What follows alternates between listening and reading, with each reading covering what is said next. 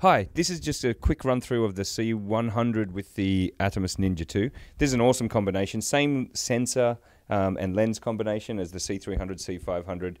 Internal recording's limited on the C100, but with the Ninja obviously you bypass that. And so this combination gives you an exceptional high-end solution.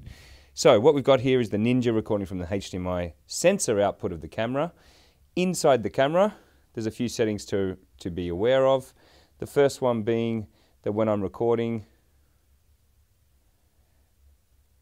go to the right menu.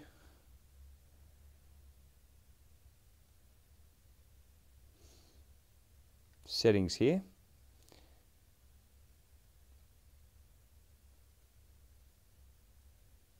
What frame rate we're doing, we're going to do 25 PSF,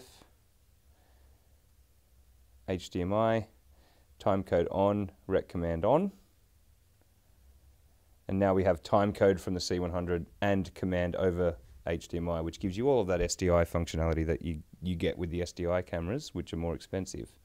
Okay, so that allows me to now record 25p from the 25pf setting inside the Canon. Now, you'll notice that we're displaying 50i here.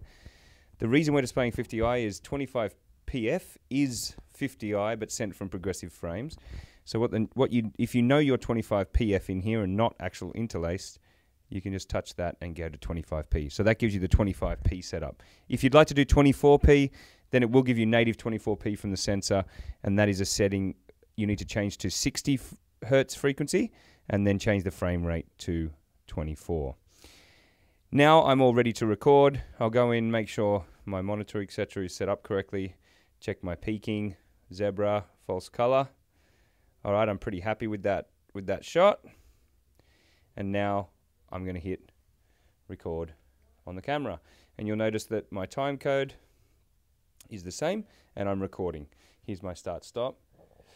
So there's your wonderful 422 10-bit directly from the sensor of the camera in 24p, 25p, 30p, 50i and 60i for the C100. An exceptional camera and great combination with the Ninja 2.